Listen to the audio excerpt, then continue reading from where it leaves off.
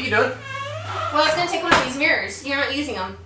Oh, you say that about everything you remove from my shop. So, what are you trying to do with it? Well, I kind of have a cool idea. This is 1/4 inch thick glass, and I looked online how to cut it myself.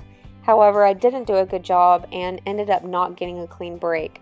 So instead of messing with it, I called my local glass company who said they would cut it down to size at no charge. So I dropped it off with them, requesting it to be 32 by 38. The first thing I did was make a frame from some 1 by Pine, making 4 strips of about 1 3/8 and then cutting in the miters.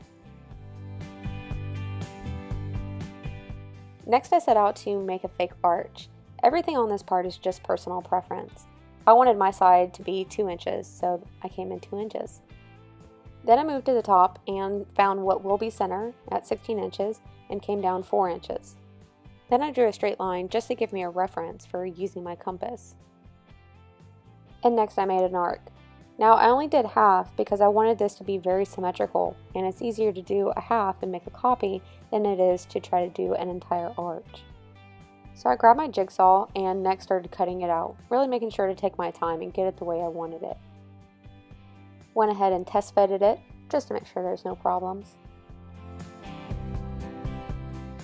And then I laid it out to start making a copy, first tracing it, using a table saw to cut off the majority of the material, rough cut it out with a jigsaw, and then come back with a flush trim bit.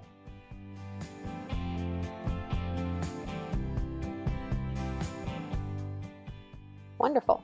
Now to a smaller arc.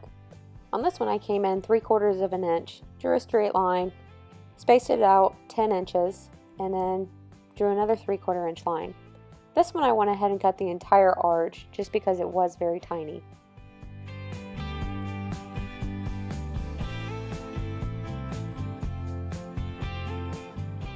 I also used my table saw to cut the majority of these 2 straight lines, but then came back with the jigsaw to finish it off.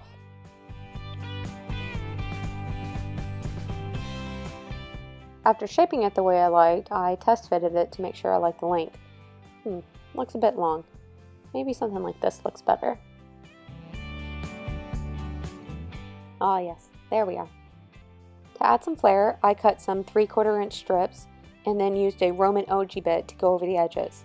And before everybody says it at once, I know, I need a router table. Then I cut them into 8 1/4 inch pieces, making sure that they were longer than needed because remember, nothing is glued down yet.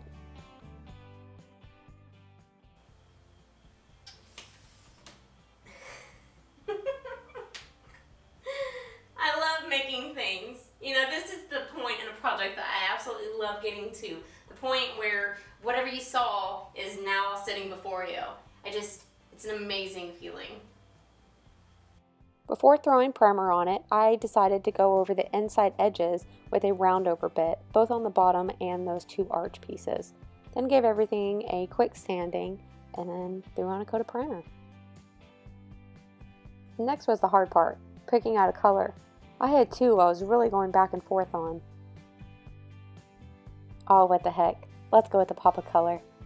Once everything was dry, I came back with some sandpaper and distressed everything. Next I cut it back from 1/4 inch plywood. I set the piece of glass in its place along with the miters, lining it out where it was going to need to be. Then I traced it out and moved the piece of glass aside. Then I was able to use liquid nail mirror to attach the mirror to the backing.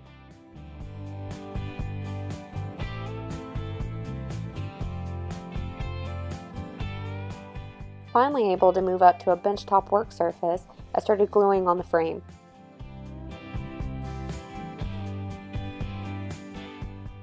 While test fitting the inside pieces, I realized that you can see in the reflection that the back side of these pieces are not painted, so I had to take them off and give them a quick coat of paint.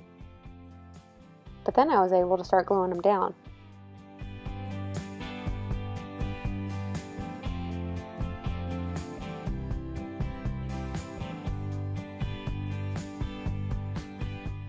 For these thinner inside pieces, I squeezed out a blob and then used a stick to smear it on.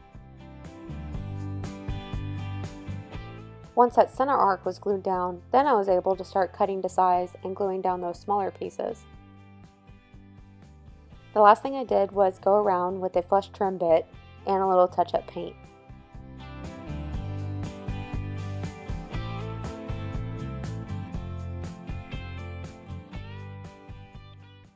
Well, I love this.